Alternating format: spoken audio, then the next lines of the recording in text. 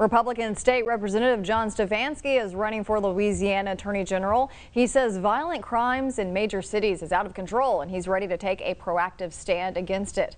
He says his message is the rule of law will be respected and enforced or the consequences will be severe. Stefanski currently practices law in Crowley and has served in the state legislature since 2017.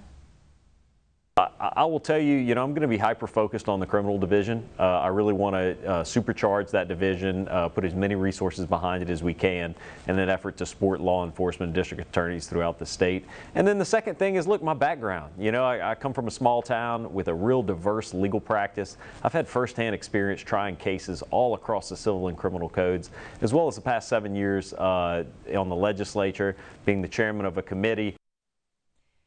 The election for the Attorney General race will take place on November 18th.